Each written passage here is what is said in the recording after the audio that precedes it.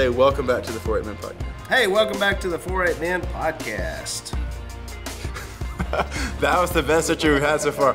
Welcome back. I'm joined today by my one and only father-in-law, who happens to also be the funniest person that I've ever met. And he's here in person with us today. So, Willie, welcome to the podcast. Man, I can't wait to be here. Well, you are here. Oh, that's right. I can't wait to talk about what we're going to talk about. Well, we're going to talk all things fitness and all things. Woo, come on, son. Let's go. All things spiritual. So if you don't know, Willie loves tennis. He loves golf and basketball. And not only do you love those things now, but you also were an intramural champion. And you've had quite your run of intramural champion of what? Badminton. See, that was one thing I didn't mention because I was gonna let you kind of share your glory days on badminton. I was really into badminton. I still love badminton.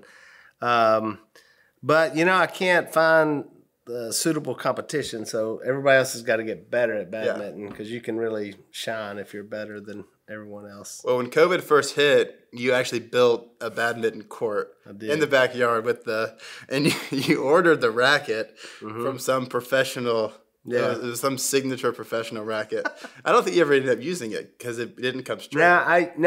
No, I got it strung. You did get it strung? Oh, yeah, I got it strung. No, I used it. I told my assistant at the time to buy me the most expensive badminton racket he could find. He was like, "Which one is it?" I said, "It'll be sponsored by a player that you can't even pronounce." And sure enough, that was the best one? It was the best one, That was the best one? But it didn't come strung, so I had to go get the strings on it, which luckily I had somebody locally put the strings on it. And, it's awesome.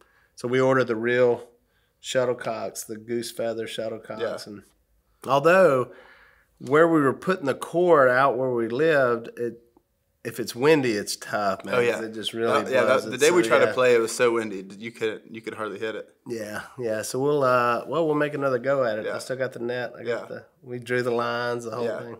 Well, you might not be the biggest fan of like physically working out, but you do like to be active. Yeah. So where does that, like, have you always, because I know that you grew up and you always grew up playing sports and grew up being active. So is that where that comes from? Yeah. In fact, I mean, if I probably took a picture of myself now and showed my younger self would like be very disappointed on how it all turned out. But hey, I did some other things in life that were cool. So, I played in fact, I didn't really know a lot of people that played more sports than I played young. And so, but growing up, we didn't really have the option like you guys were well off and y'all played like organized baseball and had the uniforms, and that wasn't an option for us. So we couldn't, my parents were like, "Hey, look, if it costs money, it's out." So, and they wouldn't, we lived so far out, there was just no way I could get a ride anywhere. So I never got to play,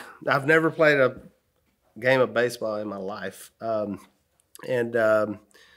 Which is kind of sad, but we ended up having to play things that we just made up games. And so instead of baseball, we'd play what we call tennis ball. And so you take a tennis ball and we took a broom handle, and we had a tree, we had a big oak tree down in the kind of where the driveway is, but the river would flood a lot, and so we drew a big box on it, and that was the strike zone. So if you hit it, and I mean, we threw that thing as hard as we could, So it was legit. First base was there's a certain brick because it was all gravel road and stuff, so it was like a brick that was kind of shiny. So that was first. Second base was another oak tree. And then third base, we usually had to put something out for third, and then you come around and you touch the oak tree for home plate, and which was fun. I mean, we played it every day. We played golf. We took my grandma's cane, and we flipped it upside down where the hook part was on the bottom, and we got one of them like just foamy balls, like a big ball. And then we dug the holes with shovels, or like sharpshooter shovels, and so the hole was way bigger. But then we would play golf. We would have par fours and par threes and play golf there. Football, we played going down to the boat dock, and again, all gravel. When you rolled up, it was tough. And we also burned the trash down there, so it was probably not the best place to play. But we would play like 2-on-2 football, and so my brother Al was usually all-time quarterback, and then me and Jace were the receivers, and then he had a buddy, and we'd play a lot of football. I remember I was probably 11, and I fell down, and there was an old Coke bottle that was broken, and it just sliced the top of my foot because we played barefooted, so it was 100% barefooted, and because we could run so much faster barefooted, and just cut my foot wide open. My older brother, like, he went, "Oh, it's okay, just put some dirt on it." He kicked dirt into the my dad got mad on that one. He chewed him out for that. Then he had to clean it out and put the old butterfly on it. No stitches, only butterflies growing up, but yeah, it was wild. So we played everything. And then basketball, we had 2 oak trees, and Dad had put this just backboard up that he made, that he sanded and all that stuff. And it was probably about 10 foot, 4 inches or 5, so it was a little higher than normal. So you had to get it up there. And the problem was playing basketball like that, because I shot every day. I remember I was like, I'm gonna be a professional basketball player. Really, I'm gonna shoot and shoot and shoot. And but the problem was you couldn't go through for a layup because of tree roots, you'd sprain your ankle. So when I got to playing in junior high and then high school basketball, the worst thing I did was shoot layups because I never was able to follow all the way through. So I would stop because you had to stop for the tree roots, or else you just nail it.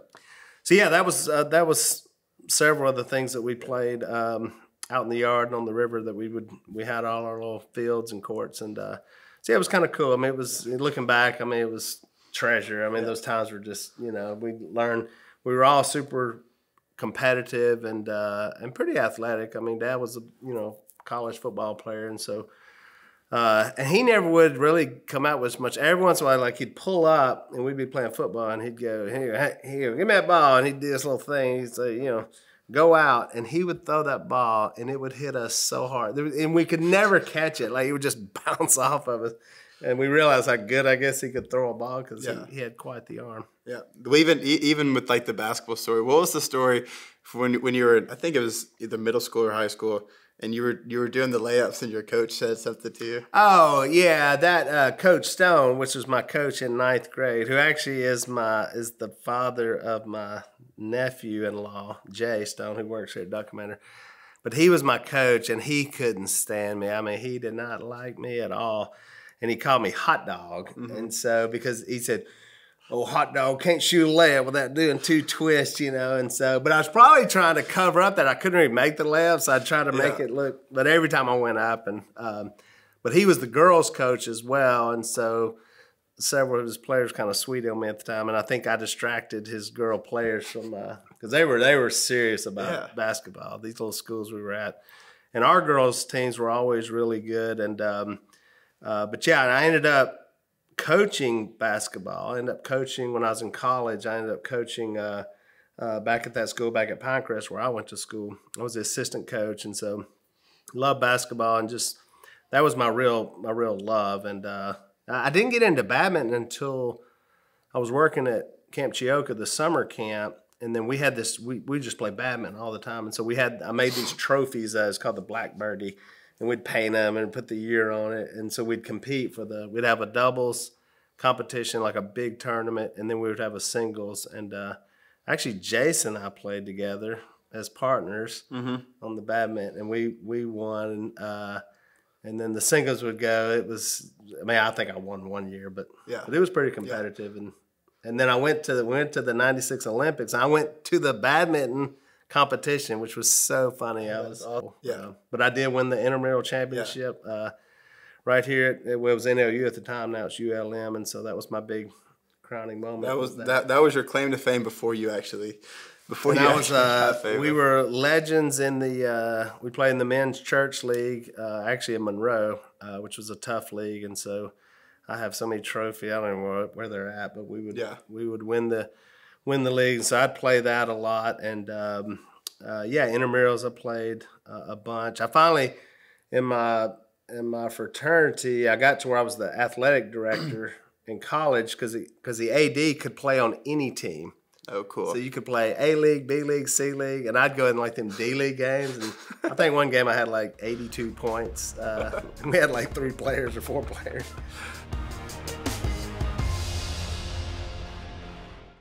As a Christian, you know that God is always there for you. But sometimes it's really nice to have one-on-one interaction with somebody that you know that you can trust and they hear what you're saying. Online counseling from Faithful Counseling is there for you. It's a place to connect with your professional Christian counselor in a safe and private environment online. So back when I was in college and even now, obviously I still love to communicate with God, but at the same time, it is nice to get to talk to somebody who's actually in person, a friend or somebody that I can trust, that hears me, that can give me advice, and that listens to what I'm saying. And that's why Faithful Counseling is so cool. It's a place to connect with your professional Christian counselor in a safe and private online environment. And Faithful Counseling has licensed professional counselors who are experts in many areas such as depression, stress, anxiety, relationships, trauma, and anger, and anything that you share with them is confidential. They have 3,000 U.S. licensed therapists across all 50 states, and they're available worldwide by text, chat, phone, and video. You can start communicating in under 24 hours from your desktop, mobile web, or their Android and iOS apps. And best of all, it's truly affordable. 48 Men Podcast listeners get 10% off your first month from our sponsor, Faithful Counseling. So why not get started today? Go to faithfulcounseling.com/Huff.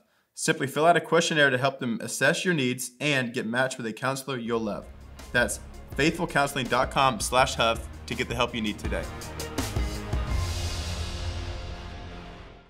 And so the competition was low, and I just basically shot every time. So yeah, I mean, athletics was. Yeah. I mean, I started a an indoor volleyball league. I started a flag football league. Now that one about killed me because there was a fist fight, and it was all church guys. And I mean, every night somebody went at it, and I was the commissioner, the referee when I wasn't playing, and then I had a team in the deal. So you could. Yeah. You can already see that people are going to be upset with me on some level because I could always make the final call. And, but we had a lot of fun. But I would just start leagues up, and we would, we'd buy jerseys. I'd go mark the fields. I mean, I would do the whole thing. And then we played a lot of what they call modified softball, which I don't even know if it's around anymore. But it's not windmill softball. So you had to come back and you had to keep it like close to your hip, and then you threw it. But it was a fun game. You would steal, bunt, so it was just like baseball. And we did that. I mean, up until I was probably 30 when I tore my ACL the first time. Yeah.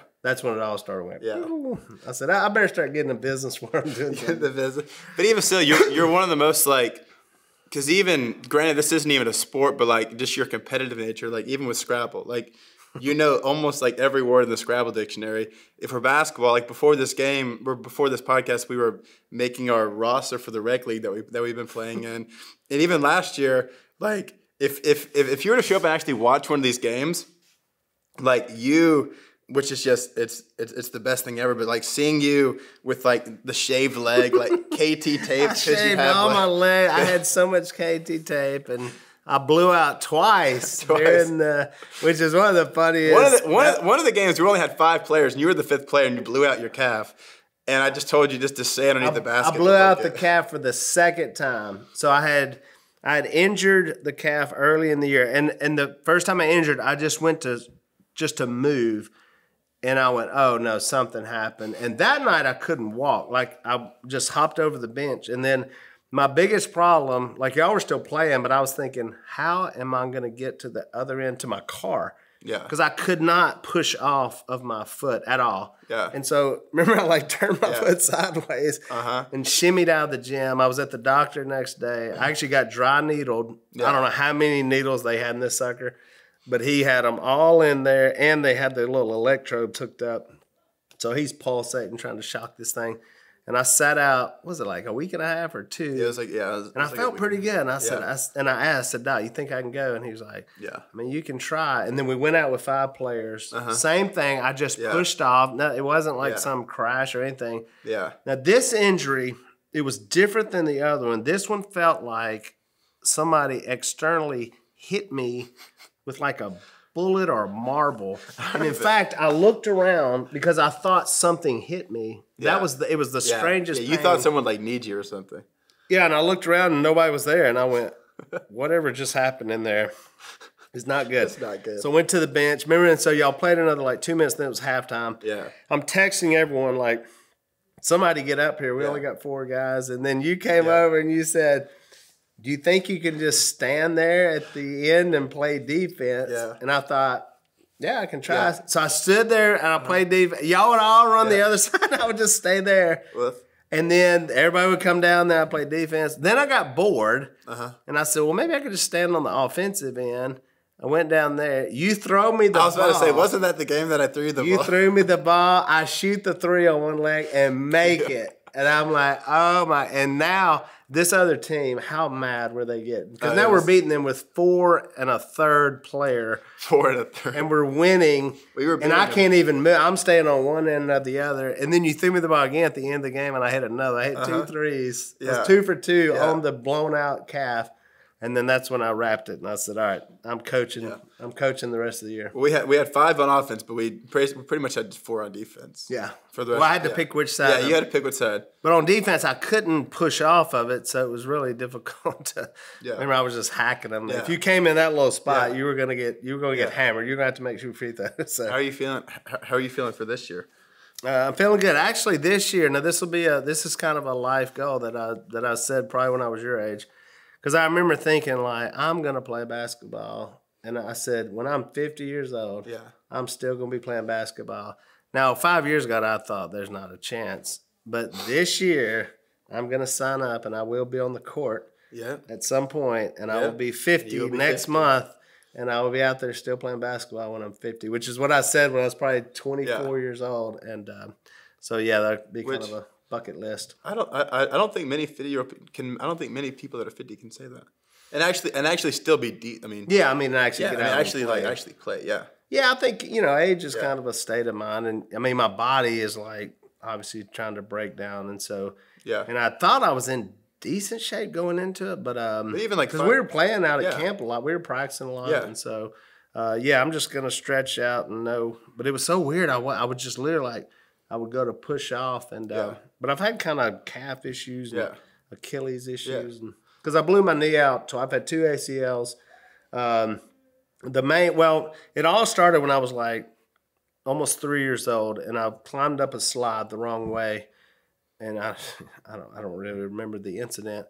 I get somewhere to the top, fall off, hit a tree root, and I shatter both bones in my leg. From the knee up to the hip. And so I'm in a full like body cast at 3. You imagine Honey being in a body cast? No. And so, it was disgusting. So I hear there's like one hole in the back cut out and something in the front for me to go to the bathroom. My parents, we were so poor. I don't even know how I survived or lived. Dad bought me one of them little creepers that you go under cars with. And so the story was I would just be, I'd be going on like that, like paddling myself.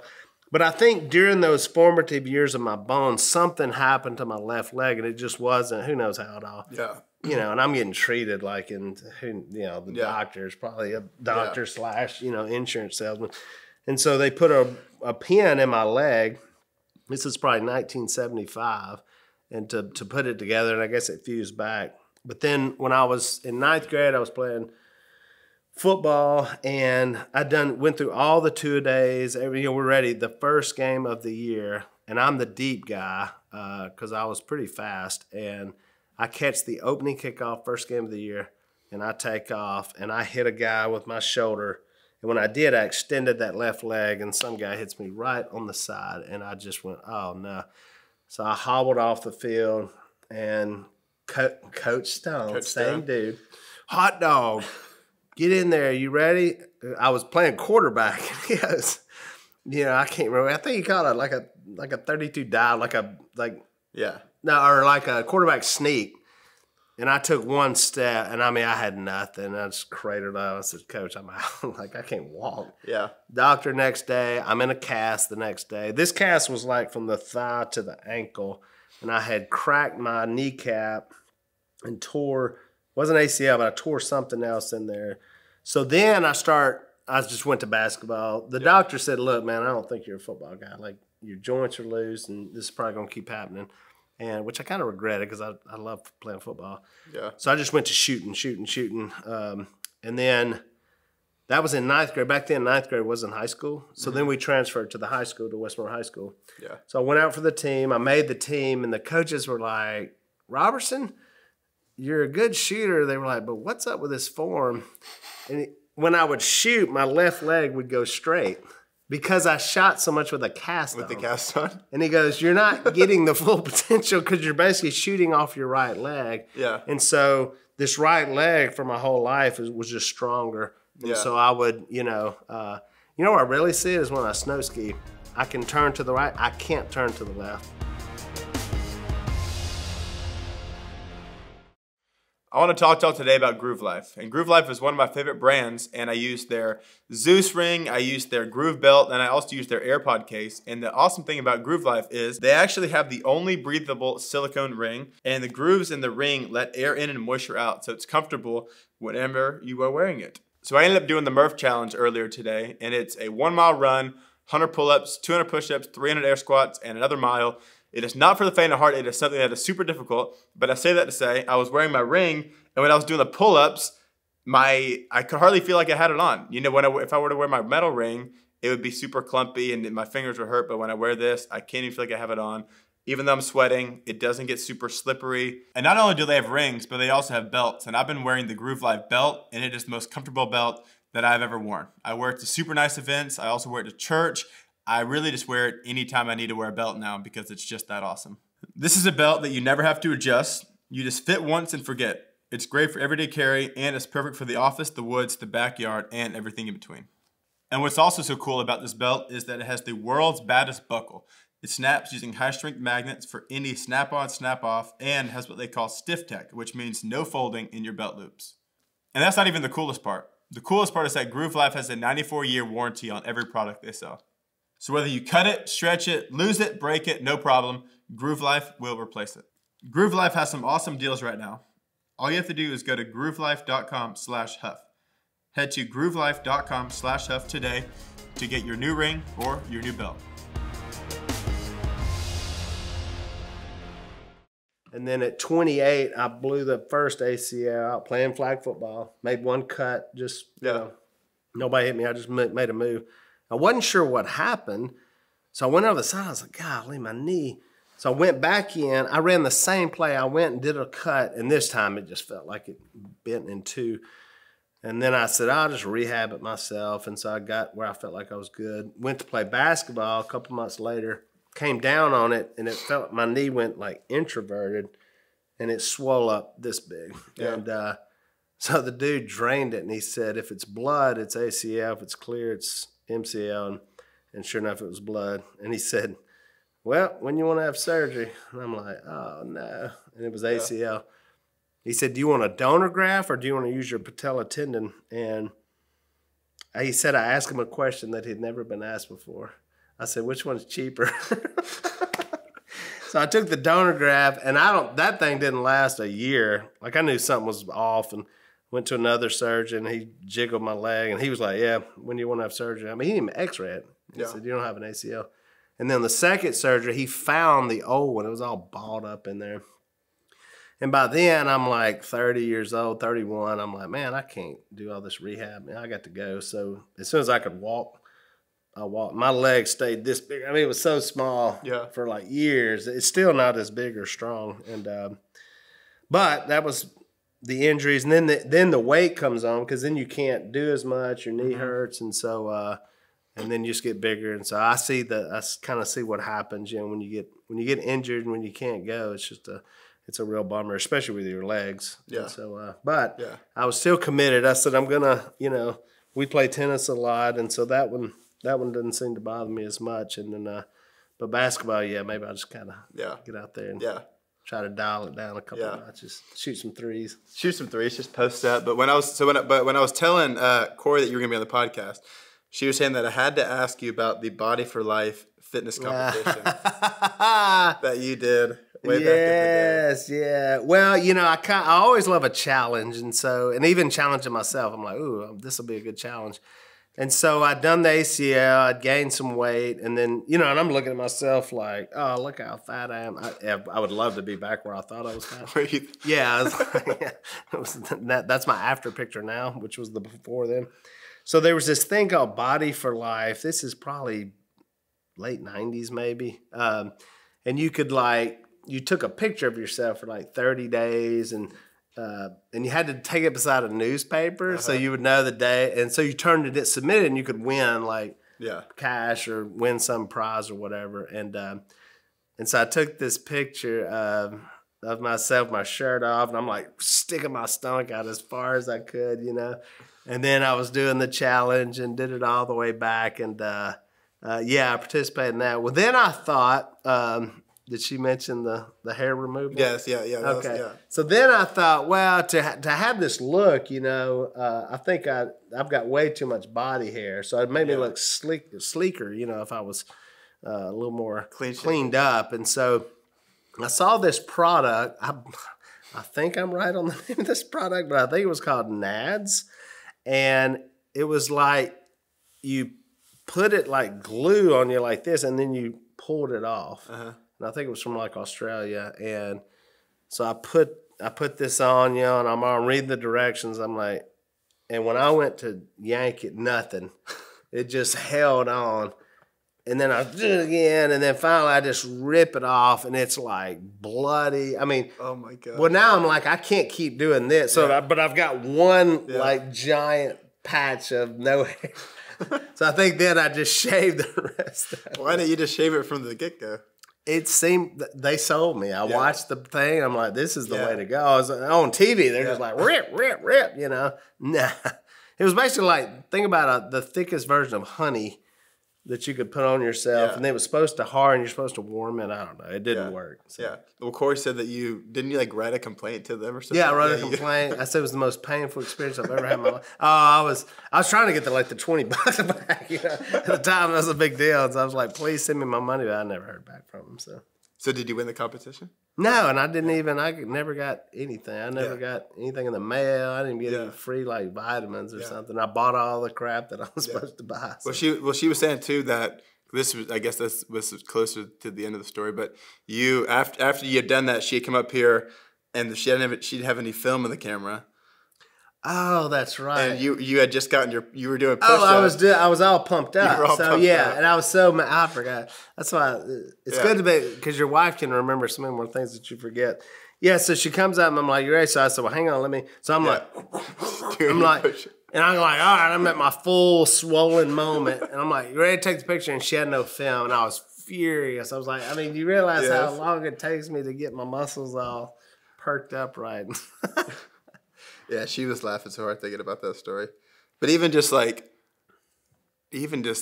just sounds, the wax is just not the way to go.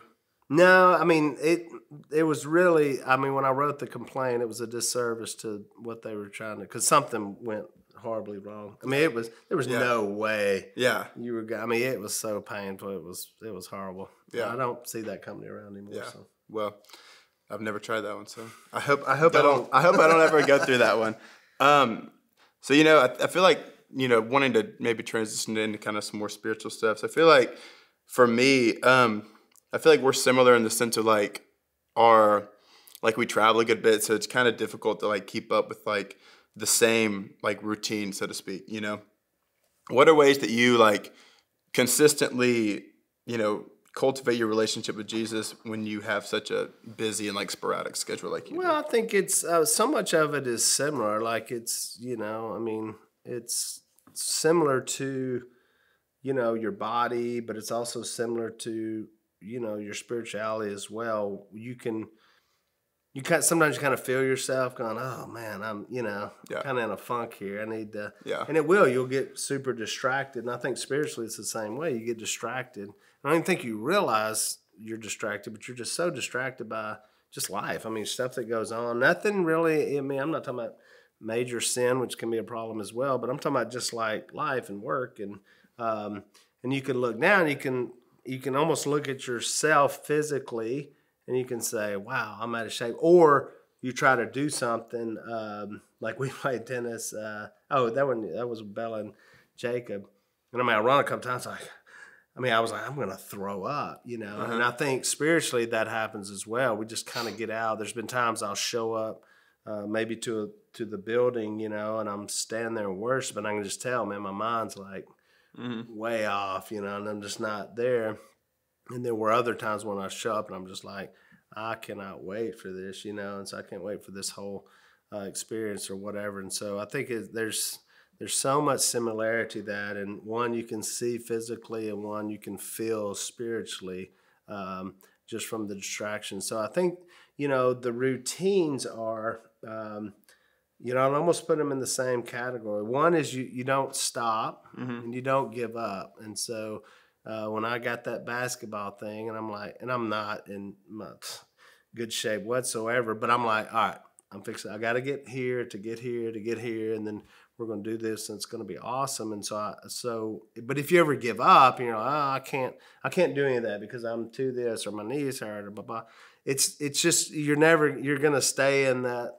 That same place. And I think spiritually is the same way. I think sometimes we just kind of give up and like, well, I guess I'm, that's not my gift, or I'm not this, or I'm just going to kind of show up and see if I can meander through life. And I think there's so much more to be gained. And the other thing I think spiritually is you can root yourself in the Word, and if I thought about that physically, at the end of the day, if you want to lose weight, you got to burn more calories than you take in. It's pretty simple, Yeah. I mean, if you're taking in too many calories and you're not burning them, you're going to be upside down. And I think spiritually would be the same way. And I look at the Word of God like that, where if I take that in, and if I keep taking that in and reading, and I'm praying and I'm being intentional about it, it's amazing, because you can almost see the drastic effect spiritually, just about how you think and how you where Paul says, think about these such things, and that's on your mind. And when you're thinking spiritually,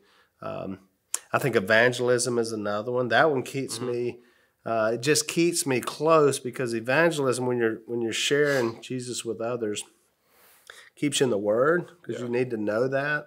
Because when I'm talking to someone, I don't want to sound like an idiot, like I don't know what it says, And I mean, that's basically that's the chubby guy giving everybody advice on what they need to do to lose weight, and it's like, come on, bro. Like, you're not the guy to be giving that advice. But it's amazing. There's been a dude in my life for my whole life that's been like the guy, I'll tell you how to do it, And I don't want to be that way when I'm talking to someone about spiritual things where I don't know, because I never read the Bible, so I don't know what it is either. And then everybody's just kind of coming up with opinions.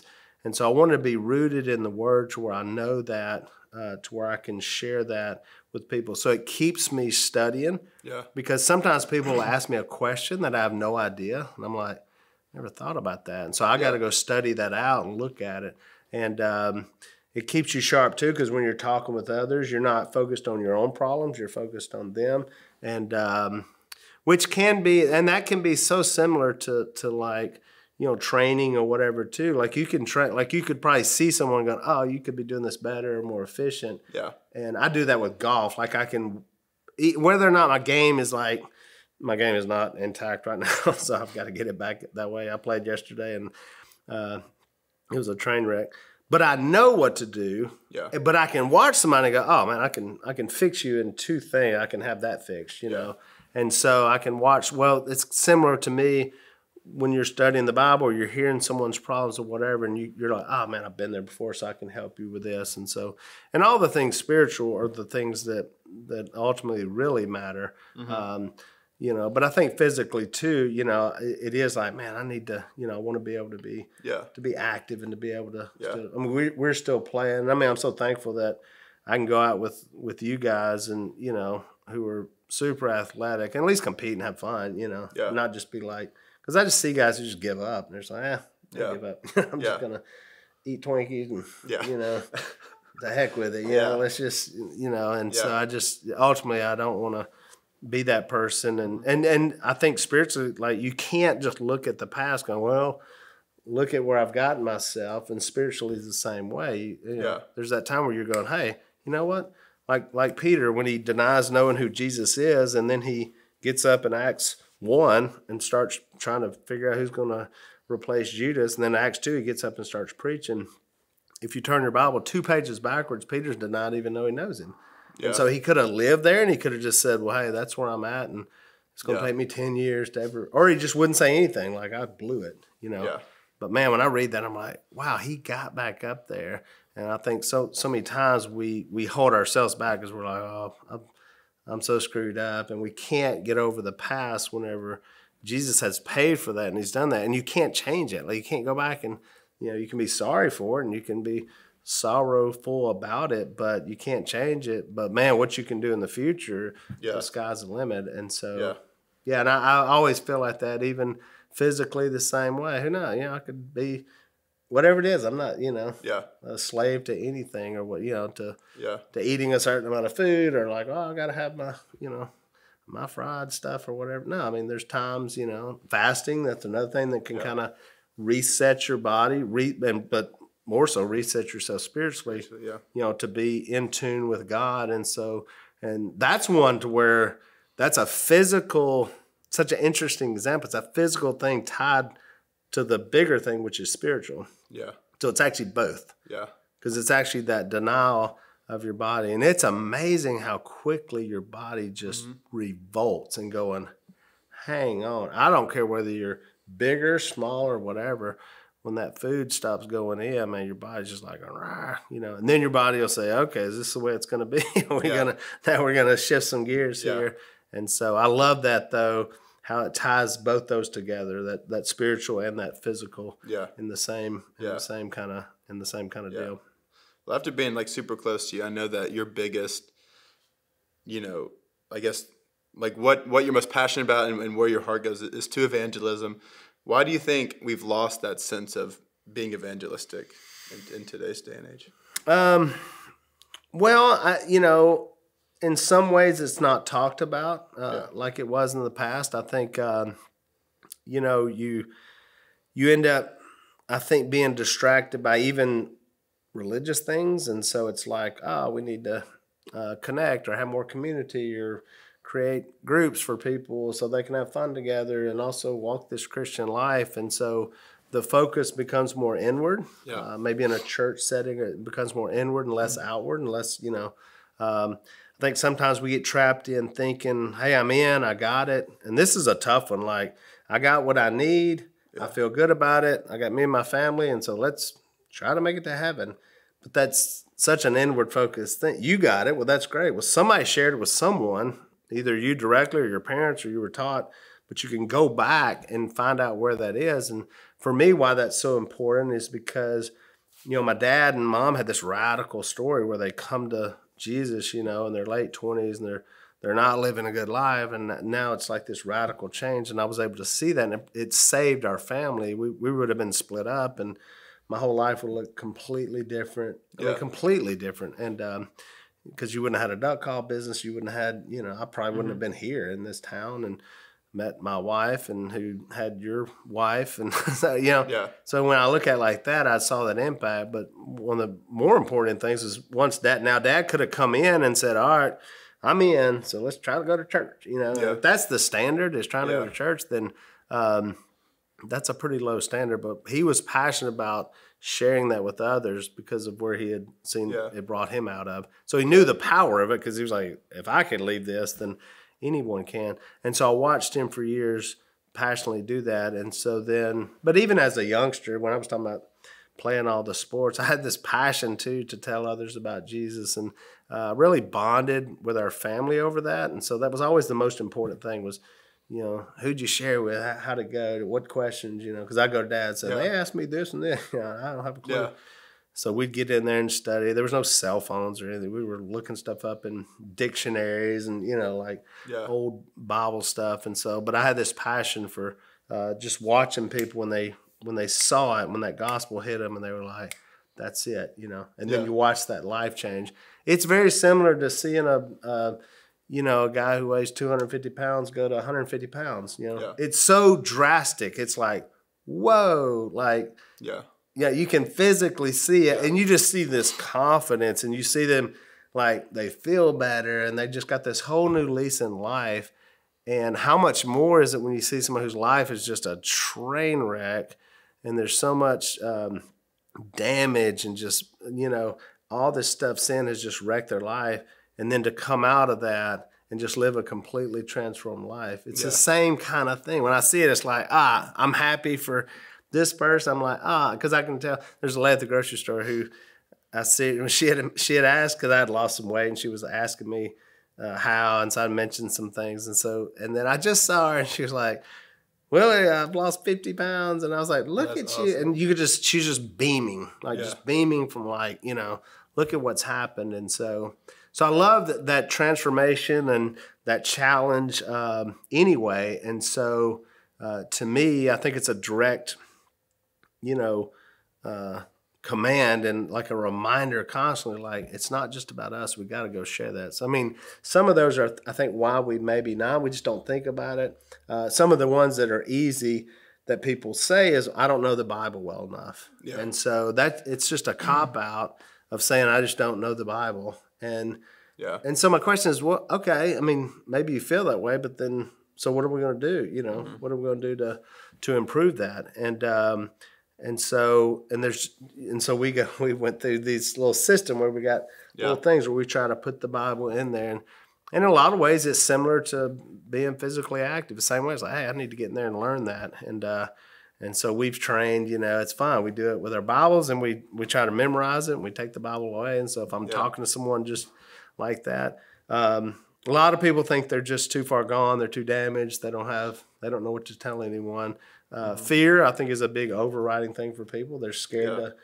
I think we've taught there's kind of this unwritten rule where we're not supposed to talk about religious things to other people, and so it's like, oh, you believe what you believe, and I believe what I believe, and so I think that's a real tool of the enemy. I mean, I can just imagine the devil himself going, they've actually convinced themselves to don't mention what the most important thing in their life is, and don't talk about it, and so I think those are some of the things that we try to break down and go, no, we can learn. I can teach you 7 or 8 just passages that you could share with someone that could get that started. I think questions are a big one, what questions we ask. And oftentimes, I've always said this, and you've heard that, I just listen. Yeah. So when I hear somebody mention something that I can jump in there spiritually on, I'm like, that's it. Yeah. That's the thing, man, I'm so fearful of this, or this has happened in my family, or man, this world's going downhill, so those are little ways that I can, okay, well, let's talk about this world, let's talk about the next world, let's talk about what happens when you die, let's talk about and so you can and all throughout the New Testament, I love those stories, especially in the book of Acts, which is my favorite. And so kind of like when Philip runs into the Ethiopian, he's reading his Bible, he just left worship from Jerusalem, so it looks like he's a godly guy to me. He just left worship. So that's for us leaving church, and now you're reading your Bible on the highway, and you'd be like, wow, the guy's fired up. Yeah. But Philip asked him a question. Do you understand what you're reading? Yeah. And the guy says, how can I, unless someone explains it to me? And right there, then it said he shares the good news of Jesus with him, and he ends up getting baptized. And so those questions, when I read those stories in the New Testament, I go, that's to key me to go, keep asking those questions, even if it looks like everything's right. And so just think about what questions would I ask. And oftentimes I say it's as, because people are like, I'm just so nervous, I'm not good at asking questions. Then just change the scenario. And if I told you, hey, are you married? Yeah. Mm-hmm. How long? Who? When? How'd y'all meet? These are questions nobody would feel uncomfortable about asking anyone. And so then just put it in the same way and think about that relationship with the Lord. I was driving with a guy yesterday. he was running me somewhere. I didn't know him, and we just kind of got a ride. And I said, hey, are you a believer? He was like, what? Are you a believer in Jesus? Said, oh, yeah. I said, well, tell me about it. When did that start, And he actually had a Bible. It was like from 1998, but it was still in the box, which I thought, I said, well, it doesn't look like you've been in this very much. But we talked about it, and I opened up 1 Corinthians 15, and I read him that, and I said, the brothers, by Paul's writing, and he says, I want to remind you of the gospel which you received and which you've taken your stand. So Paul is reminding that church 2,000 years ago in Corinth, and so I was reminding this guy of what he did in 1998. That's just cool. A reminder. And I was like, that's it. That's all I got with him. I may not ever see him again for the rest of my life. But, I was with him for 15 minutes in a truck, and he happened to have a Bible in a box in his truck, which was amazing. Yeah. So I just read him that passage, and then You know, Paul also says, you know, I'm not ashamed of the gospel because it has the power of salvation. And so I know that if I can just get it out, let's let that gospel work on him. And so, and who knows, that guy may be like, man, we were around this truck, you know, let that gospel get in there and do what it does, you know. Yeah.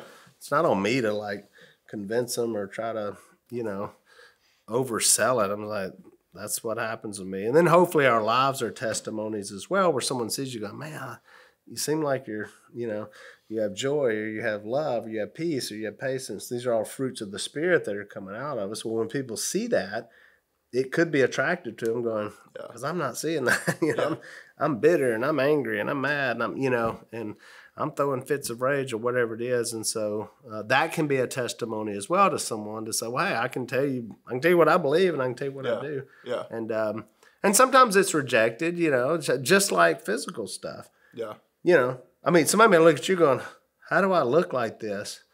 And you're like, well, you really want to know? Yeah. And I remember I had this lady come up to me. I'd lost weight, and she says, how did you lose this weight? And I looked at her, and I don't mean anything ugly by this, but I just said, I don't really think you want to know.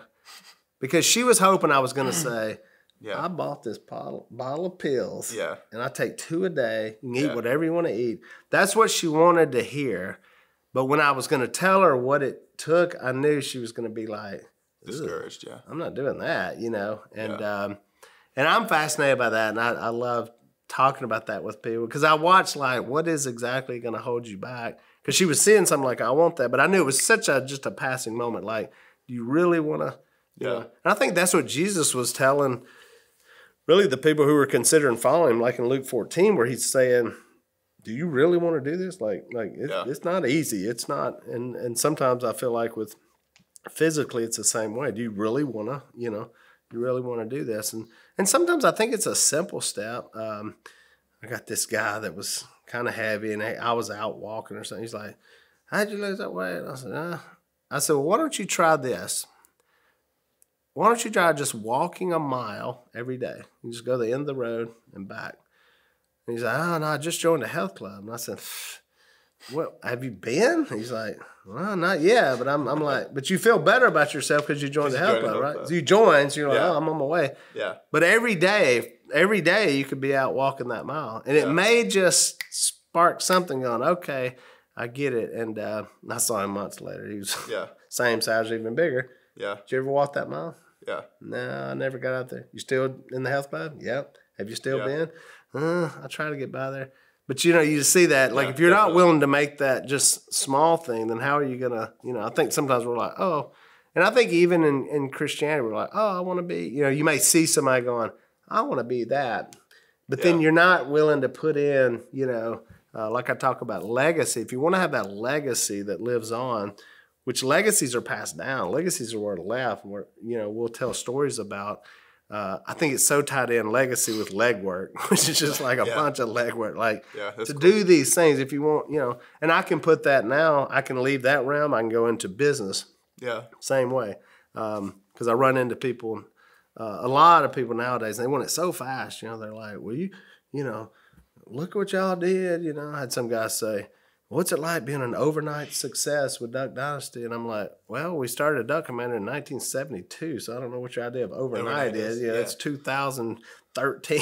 Yeah. So it seemed like a long time of just legwork, you know, legwork, putting it in, being there at the right time, being content, being patient. And then when opportunities come up, and then you can go take them. So, I mean, that principle goes across the board, you know, with what that takes. And so I see a lot of those similarities all around. Yeah. Well, real quick, I want to ask you this question before we do our challenges, because I feel like a lot of people, you know, you can think about, when you think about evangelism, like, what is one person actually going to do? You know, if I could tell one person about my faith, like the domino effect that could potentially have, and I think Phil's such a unique story of that. So can you kind of share, like, it is. Yeah. This is one of my favorite ways to look at it. So you've got a couple that were living in Southern Arkansas, super poor. Phil had kind of, you know, he'd played college football, and Bradshaw, he happened to be there at the same time. And so, you know, Bradshaw ended up being the #1 pick. And, you know, so it was like, wow, where did he come from? And he was like, Louisiana Tech. Who was, you know, and he was actually backing up Phil when he first came in there. And so then Phil moves on with life. He's out of college. He's, in trouble. He's committing adultery, living in sin. He's just like out of control, crazy person. And so, but he had this sister who was passionate for the Lord. And so the sister begs this guy from this town to drive up there. And it's like an hour and something drive.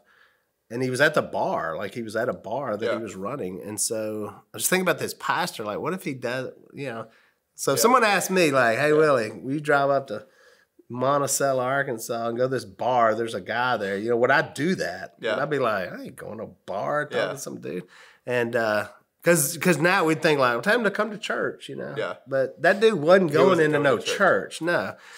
And this guy actually did it, went up there. And so I think about him and like, wow, if that wouldn't have happened, life literally would have been different. So he goes in there and he preaches the gospel to Phil. Phil doesn't even immediately respond. And I'd love to know and he's passed on since, but I'd love to know what that guy on the way home was like, well, did it work? Or did, I missed, I struck out on that one.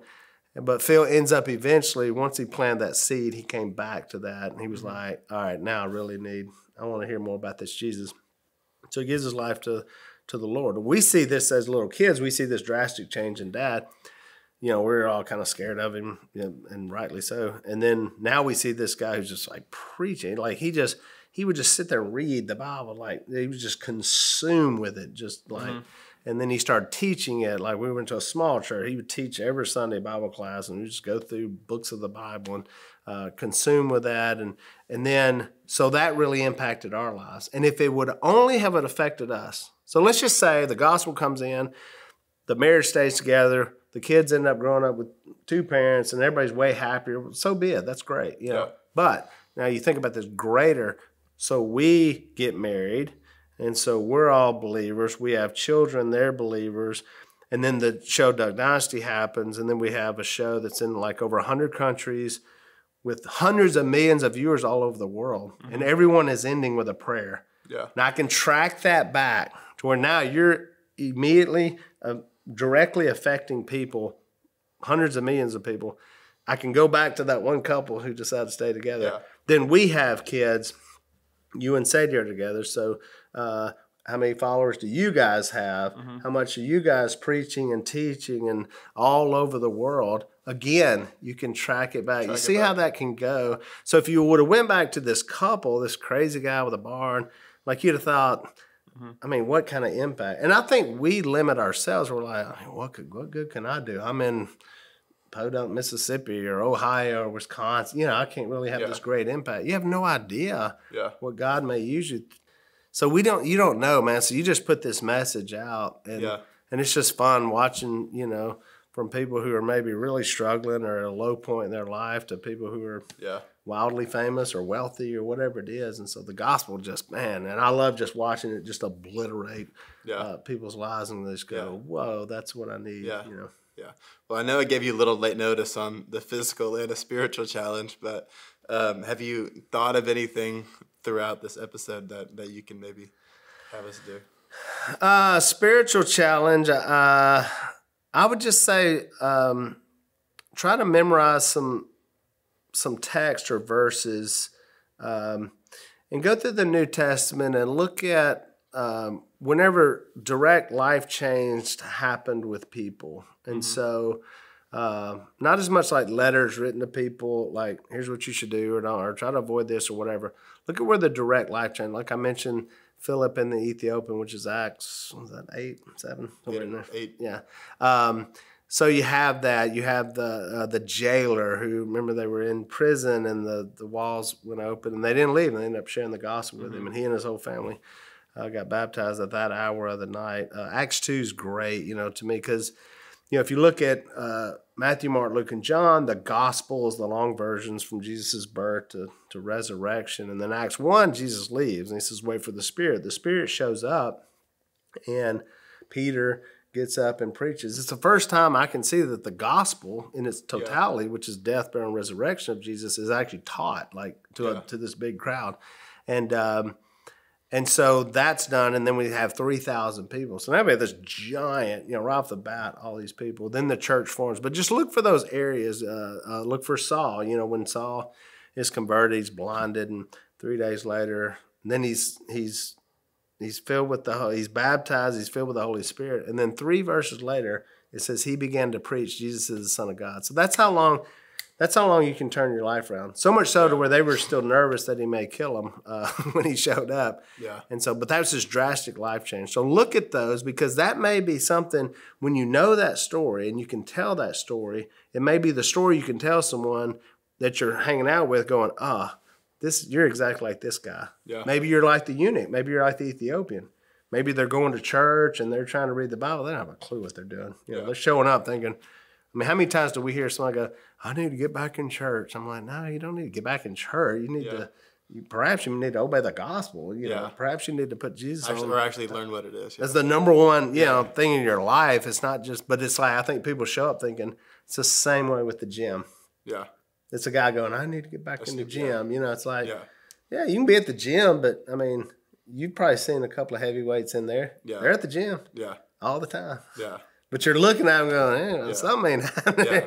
A lot of walk around and drinking coffee and chitty-chatting with someone. So, and then the physical challenge, I don't know. Just try to, maybe do something that you're, mine are super simplistic. Y'all are like doing all these things that have names. No. See, this is good because some of the mine is just doing something different. Maybe I can do something different that I hadn't, maybe that I thinking there's no way I could do that. And just seeing if I could figure out how to do that physically or whatever that is. And like set a new goal for something. Yeah, I think just start a goal.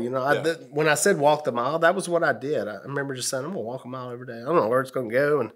And that mile turned into 2, and it turned into getting Fitbits and, and then really be intentional, getting stronger, whatever that is. And so, you can't take it all on. If you're not going to be, you can't just do it all overnight. What they say, you can stay in shape a lot easier than getting in shape. And so, and there's something to that, so there's something, those nuggets that I remember about. So, but I mean, I think just, challenge yourself and say, I'm going to do this, even if it's so small, whatever, or giving up some kind of food or doing a fasting. I mean, I think that's awesome just to start. I love this idea of fasting. There was a guy here that I said, let's do this fast for 3 days. And I mean, he calls me the first night. You would have thought like something happened to one of his kids. Yeah. He's panicked. He can't figure out what to do because he's at the high school basketball game and he doesn't, like, he's so tempted to eat the nachos. Think about the junk that you're eating. Dogs. But this guy was like, well, how can I do it? I don't know what to do. And I'm like, are you that weak? Like, you can't go to one thing, And so so I love that too. And I think it's in there for a reason, man. All these stuff in the New Testament, man, it's old messages and old words, but I think there's so much to what they were, was fasting or baptism. There's all these things that are in there. And I think sometimes we're like, that's old school, we don't do that. But it would be so vital and helpful, and I think even physically it's helpful, to kind of reset some things and not get so tied in. Yeah. Because you'll get distracted by food, It's like, because like we talked about when you're traveling and all that, and that's where it's really hard, because you're like, just grab something quick, and so those are my challenges. There we go. Well, thanks for joining me today. I hope that you feel encouraged, challenged, and hope that you also laughed a lot because this was a super funny episode. So, Willie, thanks for joining me. Hey, we got to go practice basketball. And tennis. And tennis. And badminton. And badminton.